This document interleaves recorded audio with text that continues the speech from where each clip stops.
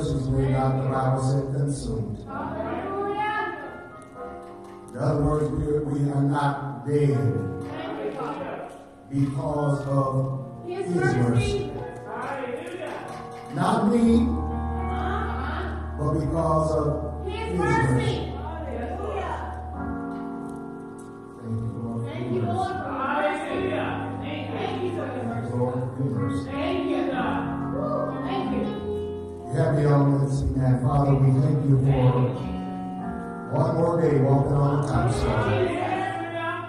I thank you, Lord Jesus, that you are a God that heals, a God that delivers, a God that sets free. Thank you for your mercy. Hallelujah, God. I'm not consumed because of your mercy. When I was guilty of sin, God, your mercies were there.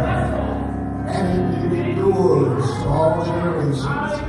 God, I thank you, Lord Jesus, that we are going to offer up today of the Lord's Supper. God, we ask you to touch the elements today, that they may be called, that may cause us, Lord, to remember what you have done for us. The great sacrifice that you gave, Lord Jesus. Not only on the cross of Calvary, but on the whipping post, Lord. You were bruised for our iniquities, wounded for our transgressions. And for this, I want to give you thanks. Thank you, Lord. Thank you, Lord. Thank you, Lord. Thank you, Lord. Thank you, Jesus. So we're taking of his body. Bread represents his body. Also the bread. Jesus said, I am the bread of life. Isn't that interesting? That through his death, we have life. So there are some things that are in your life today that must die, that other things might live. Sister Mary Jenkins this time. Taking of the bread, we exchange our frailties, our sickness. We exchange that for God's blessed body, Jesus' body, the glorified body. So as we take this, as we are in the valley of death, take and eat life.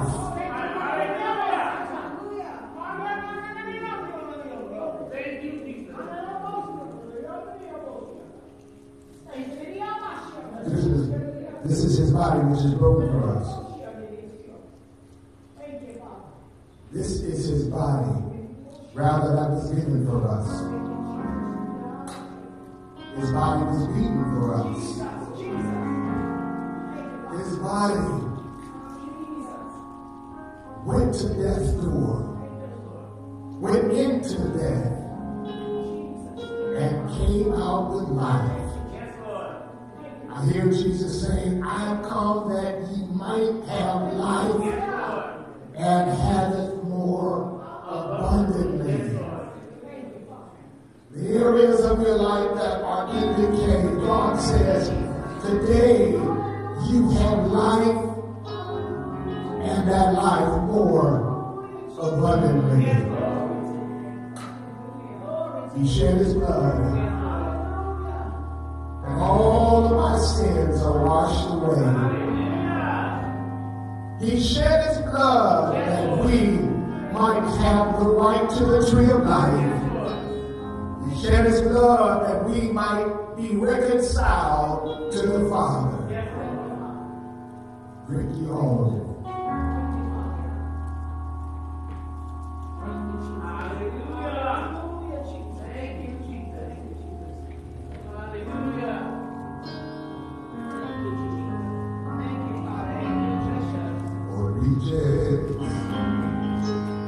the highest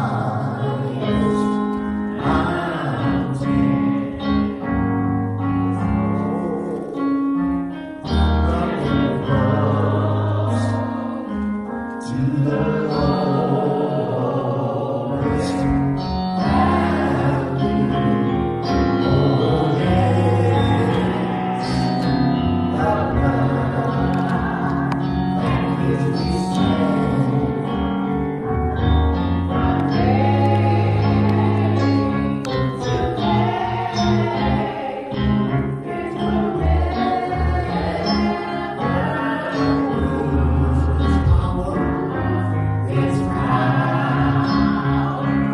What does it do? Thank God it reaches to the highest.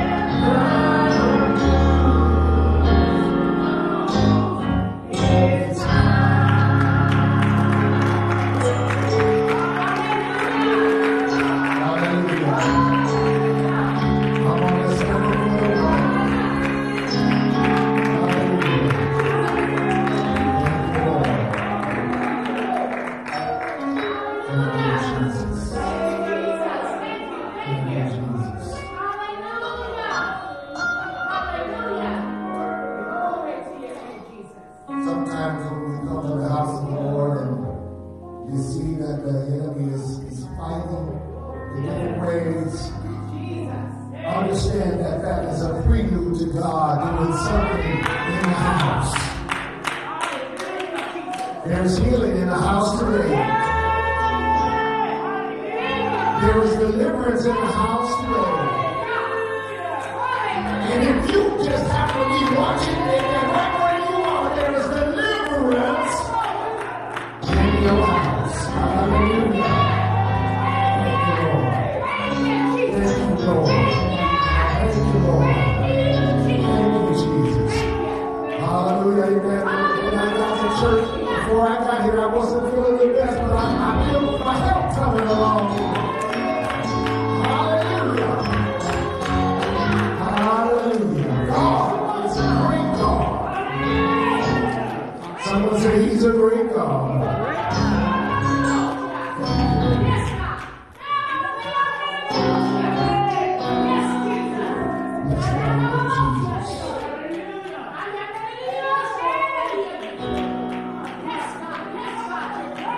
Why am I giving thanks?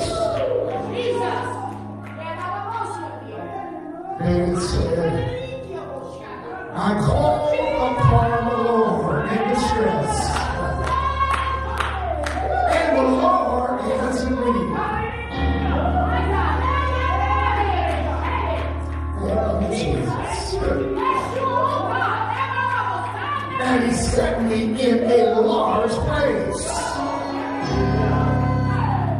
I called upon the Lord, and he heard me. Aren't you glad that the Lord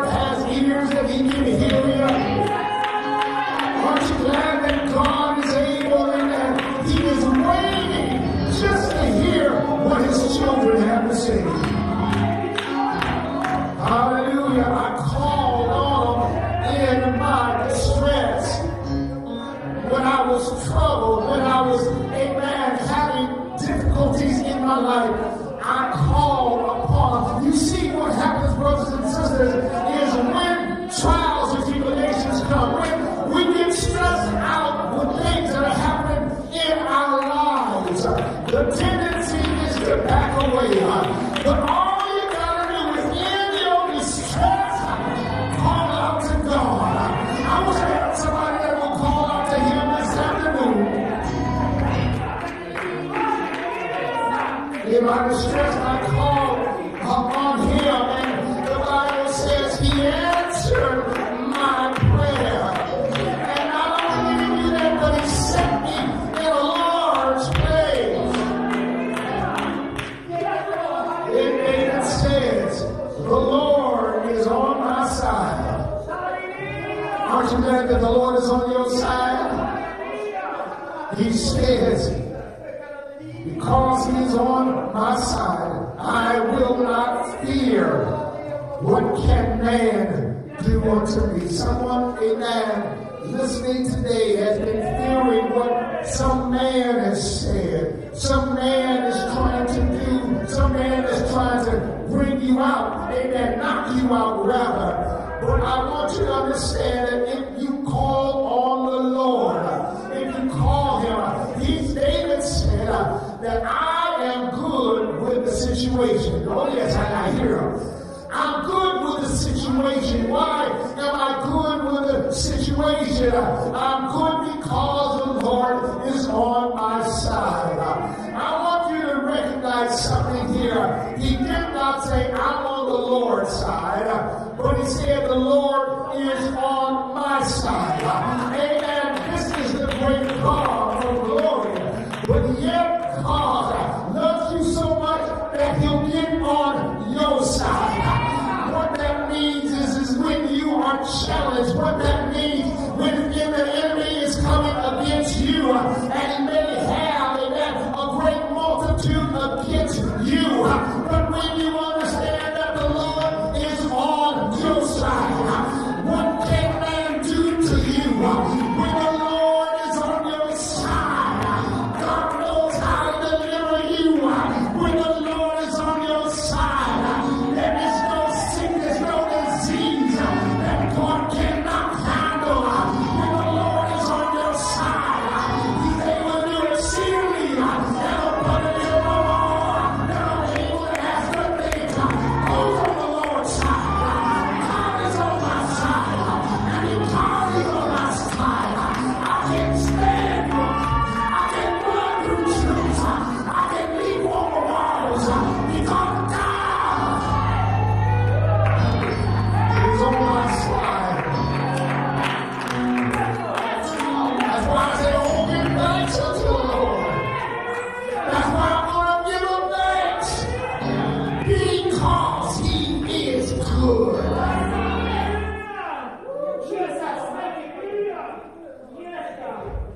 God is a good God, and His mercies endure forever. David writes this psalm, and we're almost done. David writes this psalm, and he says, God, you're good because your mercies endure forever. Why was God so merciful to David? After all, David was a mess at times. David blew it at times. Now, I know that's David's testimony, but how many can testify that you've blown it a few times? There's been some times, amen, even with your good intentions, you've blown it. But God was merciful to him. And this is why what we got to get into our minds, that we got to follow what David did. In other words, we've been talking about, amen, profiles and encouraging. The last 2 Sundays, we talked about David. Understand that David was a man after God's own heart. He was a pursuer of God. Amen. But God's mercies were extended to him, regardless of what he had been through, or even in the place where he was not where he ought to be. The mercies of God endure, and God's mercy will find you right where you are. I don't care if you're in the depths of sin. God's mercy will find you right where you are. That's why I gotta give him some praise. That's why I gotta glorify him. For he's a good God.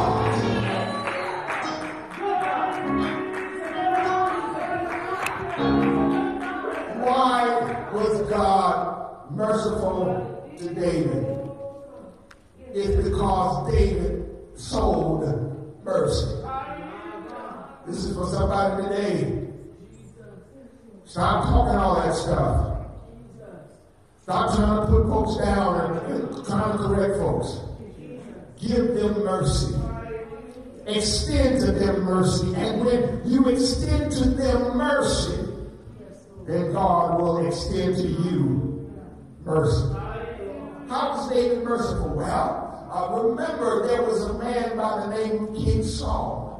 And King Saul, amen, had determined to kill David, amen, because not only was it because he was the anointed of God, he had the anointing of God in his life, but he also had the anointing of the people in his life. The people loved David.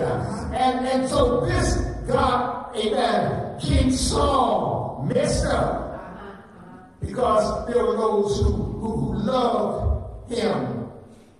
Love David. So he reached out time and time again to kill him.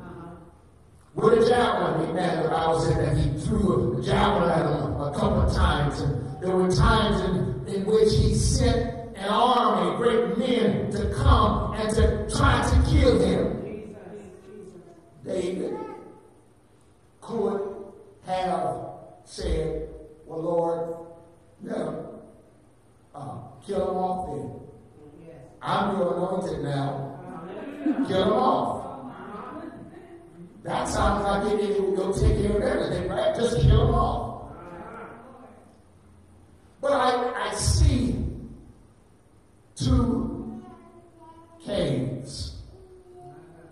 One cave I see, amen, King Saul. And I see another David in the cave of Adullam. When Saul is in his cave, he does not know that David is packed up in the cave. He doesn't know that David is there and David could kill him because he doesn't have his soldiers around him. He is in a cave. Understand that oftentimes when we're in caves by ourselves. We're in a place of solitude. We're in a place, amen, where we are by ourselves. And the enemy can come in and destroy us.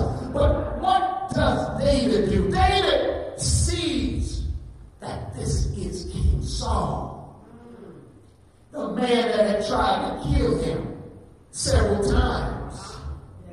Amen. I know some of us would have been saying, Lord, give me the strength. Give me the strength right now to slay him. But he doesn't do that. David shows him mercy. Even though he was rejected by God, David showed him mercy. I want you to understand today that those that are rejected, that you believe that are rejected by God, God looks at you and he still wants you to show mercy. So David sees that it's King Saul, and Saul goes to sleep, and David creeps up there to him and he just cuts off some of his garment. Amen. And then when the king leaves his cave, the Bible said that David called out to him, said, "Yeah, king, here I am." He said, "But you know what? You see this cloth right here? This cloth could have been your head. See this cloth right here? I could have taken your life. But I hear God telling me, touch not mine anointing and do my prophets no harm.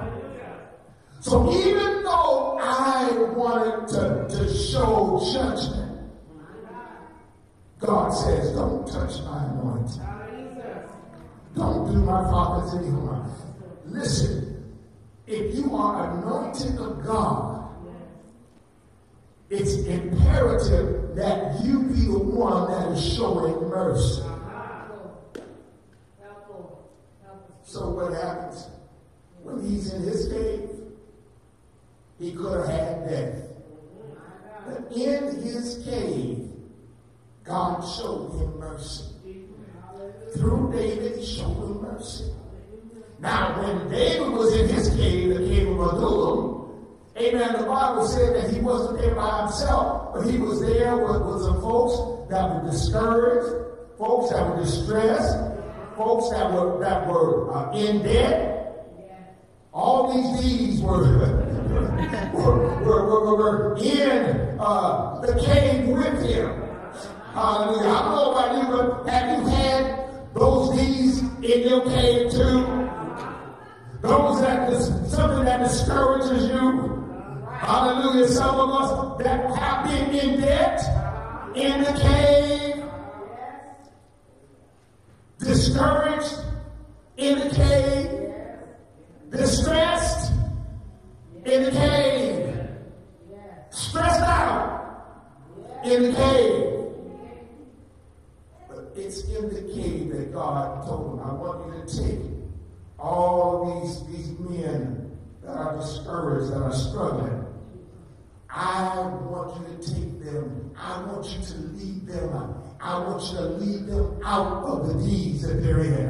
I want you to lead them out of discouragement. I want you to lead them out of distress. I want you to lead them out of debt. I want you to lead them out. Wait a minute, that doesn't make any sense. He's in the cave too. But in the cave, God says, I want you to lead others out. I was thinking the other day about when God brought me here, and before God brought me here, I had been going through a divorce, and I was stressed out. I was in distress. Amen. But interesting, Sister Mary, is this, that God had me running revivals. And I'm saying, God, this is stupid. It makes no sense. I need reviving. But God said, do as I say do. And so when I reached Sacramento, I ran a revival there. Pastor asked me to run a revival there. Amen. When I was in San Francisco, run a revival there. When I was in Richmond, run a revival there. When I was in Eugene, Oregon, run a revival there. And I got to tell you, I was dumbfounded. You know, I was dumbfounded. I said, this doesn't, God, and I spoke it out. This doesn't make any sense. I need reviving.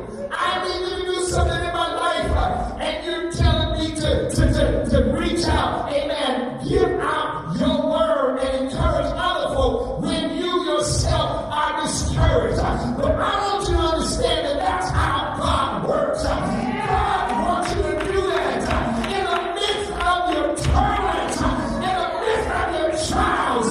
God wants you to stand up and lead somebody out. Stand up and let someone know that God can bring you out. So God brought him out, David out, and brought out, I believe it was about 400 men, brought them out. That was a pretty big cave. Brought them out and made them men of valor.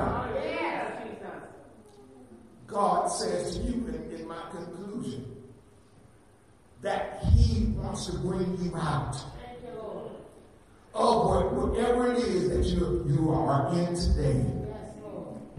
He says, in your cave, worship me. In your cave, bring somebody out.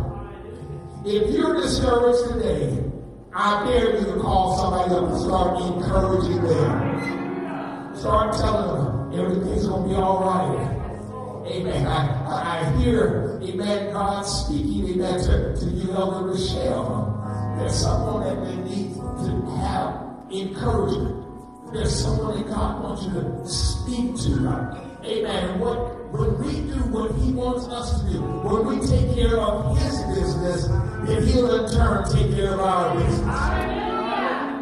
When you do as God has told you to do, you'll do what no man can do. Give the Lord an offering, praise the Lord.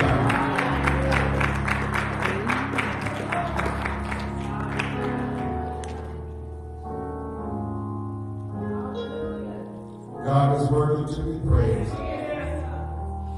From the rising of the sun to the going down of the same. I will give a praise, the same praise that I give when things are going good. When the sun is rising in my life, everything is great.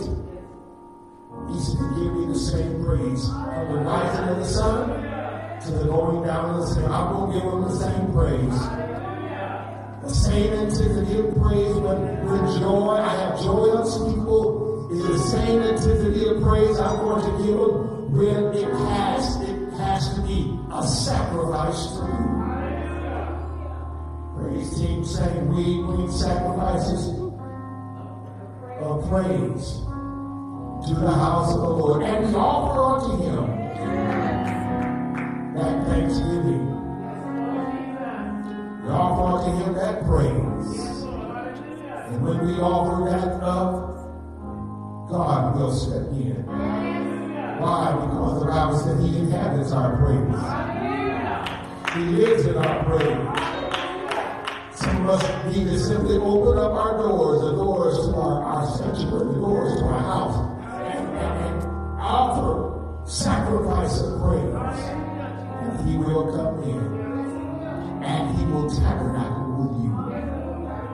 If you don't know the Lord and the pardon of your sins, and you are watching us, amen, by way of social media, whether you are seeing this live or you've seen this a couple days later, or whatever it is that you're seeing this, whatever it is, right where you are is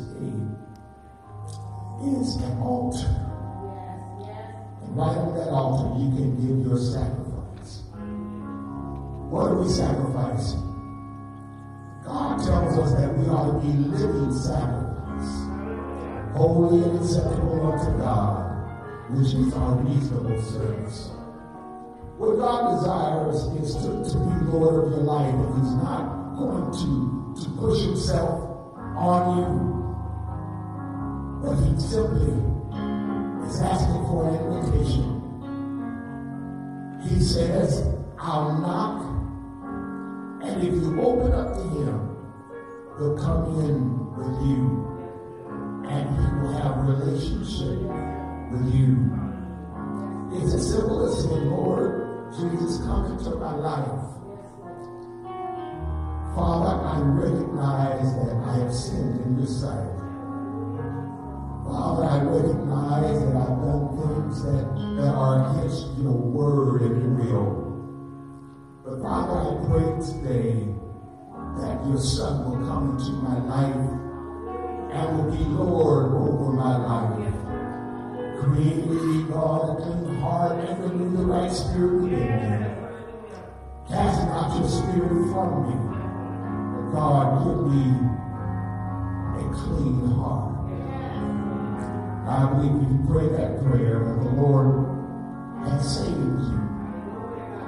Now that does not mean that we stop there, but it simply means that if the Lord were to call you home right now, before you had time to get to a church and learn more about him, I hear him on the cross, deep on the cross, say, when you get into the kingdom, remember me. And Jesus said, this day, thou shalt be with me in paradise. That was the day that thief died. but he opened up his eyes in paradise. Give the Lord an offering of praise and glory. Is there someone in the audience today that needs prayer or yes, come on.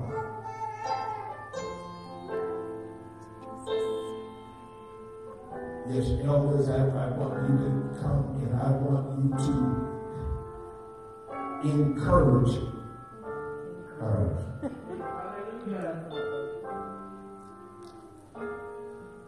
Lord, you know what you need. The Lord knows what you need. Sister B, there's been a lot of things that have been going in your life. A number of things that we know about and things we don't know about. But God is here today to destroy every yoke of sin. God is here today to bring deliverance in your life. So we ask you, Lord, to bring courage in her life. Make her, my Father, to be one of those profiled in courage. Grant unto her your anointing. Grant unto her your deliverance. Send, Lord Jesus, your power that destroys yokes in the name of Jesus. We cast the scare upon you tonight, today, knowing that you care for her. Now strengthen, Lord Jesus, in every area of weakness. Strengthen in the name of Jesus. In the name of Jesus. In the name of Jesus. Thank you, Lord. Thank you, Jesus. Thank you, Jesus. Yes.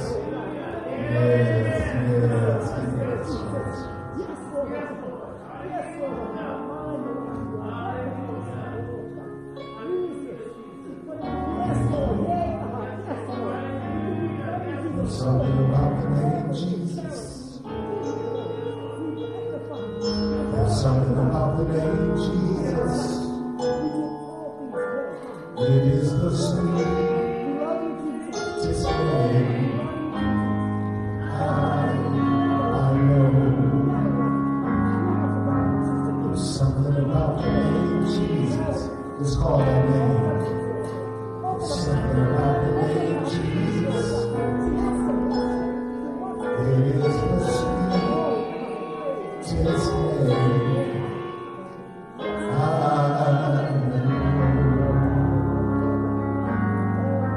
Oh, how I love the name Jesus. Oh, how I love the name Jesus. It is the sweetest name.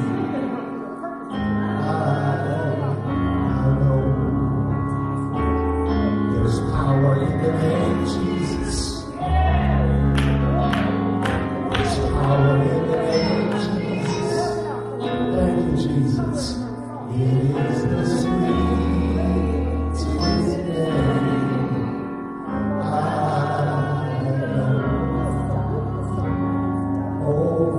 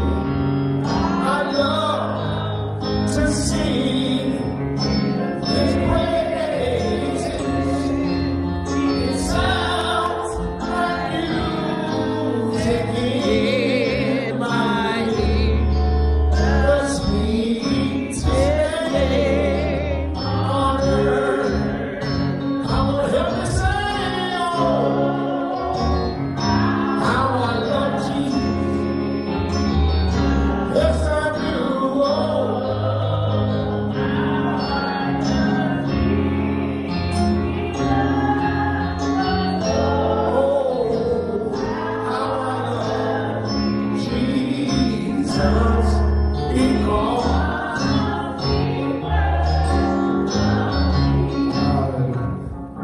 if you have your offering today that you'd like to give, this is your opportunity to give, sow into the kingdom of God. We thank all of you who have already done it electronically. We thank all of you who continue to be a blessing to the body of Christ. God is a good God, and we appreciate what He's doing through you. Father, we thank you for the offering that has been received and has already been received. Bless every giver in the name of Jesus. Bestow upon them a blessing, Lord. Open up your windows of heaven and pour them out blessings. There shall not be ruin unto the sea. In the name of Jesus, we pray.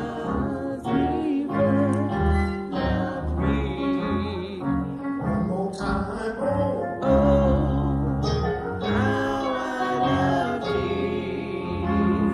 Singing, oh.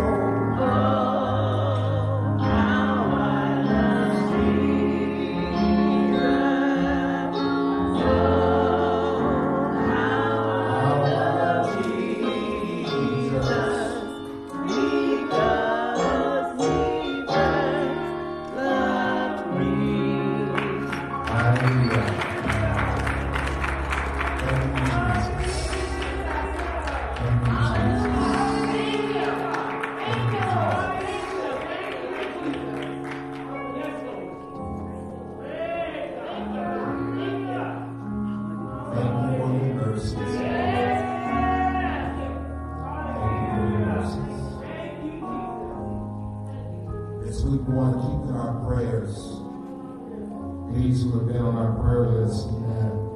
Again, we're happy to see Sister Mary Jenkins. Amen. Now we located to Illinois. Was that? Yeah. All right. I want to get that one wrong too. I'm not batting 1,000 a day. Let's also continue to pray for Mother Tucker, Brother Jerry Smith, Sister Beverly Turner, Deacon Ed Thomas, Charles Cobbs, Brother Charles Cobbs. And then let's also remember our brother-in-law, Carlos Wheatley, and his wife Deborah. Let's keep them in our prayers. Sister Deborah had surgery, brain surgery. Surgery recently, and they took out what they call a tumor, tumor the size of a lemon. And she's now going to be going through chemotherapy. And Brother Carlos also has been challenged with things in his heart. So let's keep him in our prayers as well. That's probably why Deborah was on my mind. Because it was constantly there. Deborah, and I've been saying since yesterday, I want to make sure that I call out that name. So I called it out at the wrong time. Praise God. Also, let us, have this week we will have our Bible study on Tuesday night. On Wednesday, we will be having, our day of fasting for our assembly from morning to evening meal. Amen. And we want to take the opportunity to thank God for birthdays and anniversaries this month. Amen. On the 4th. Is Sister Angela Smith. Let's give her a hand. On the 7th, Elder Valerie Breckville. On the 12th, Sister Chantel McCree. On the 23rd, this is an anniversary. Deacon Clifton and Sister Jennifer Welch. How many years old? 38 years. I didn't say 38 months. I didn't say 38 days. Hallelujah. 38 years. Thank God for them. On the 26th, Elder Michelle Starks will be having a birthday. On the 27th is my birthday. And on the 30th, we have another anniversary. Minister Ronaldo Alexis and Deaconess Betsy Alexis. And we celebrating their anniversary as well. If we missed your blessed day, please charge this oversight to our head and our heart. Amen. We appreciate God. We appreciate the things that you continue to do. Amen. And so at this time, we're going to stand and be dismissed.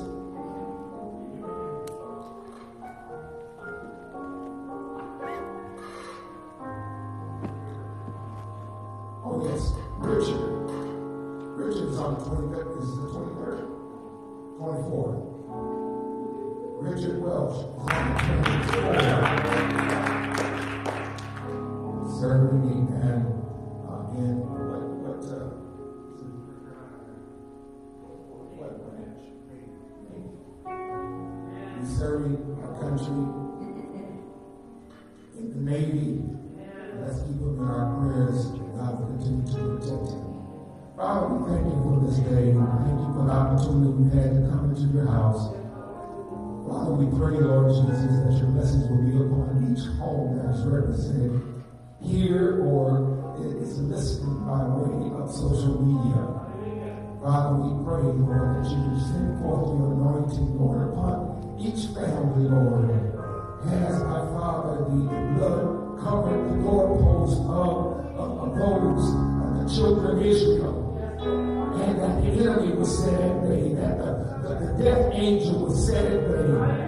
Father, today, we pray your anointing will be upon every family that is represented here.